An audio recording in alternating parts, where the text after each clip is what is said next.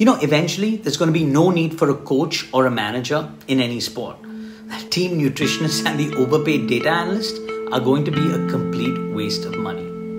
You see, the battle in sports is going to be physical skills, it's going to be mental fitness, but it is also going to be the battle of the AI bots. Welcome to Spotify Spotlight. This is artificial intelligence taking over sports.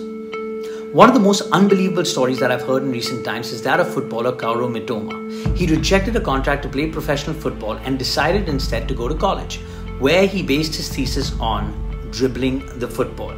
He put cameras on his friends' heads while they were playing so that he could see what a dribbler sees as well as what the opponent sees.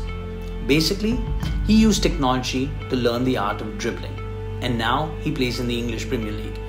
The results of his study?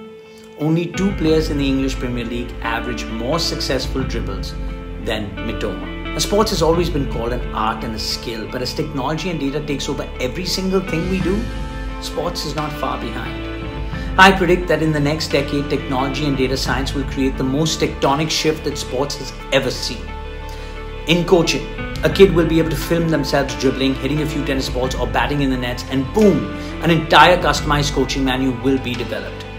In strategy, game plans, team selection, play calling will be determined by AI bots. Each team will have to develop or purchase their own bot, and the smarter bot will win.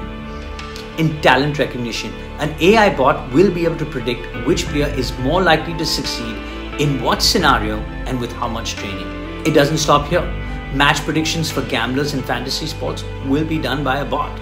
Then there are the customized nutrition and physical training plans. The list goes on and on. Finally, an AI bot will replace Spotify with PRG. But until then, thanks for watching Spotify. Don't forget to follow us, like, and share the post.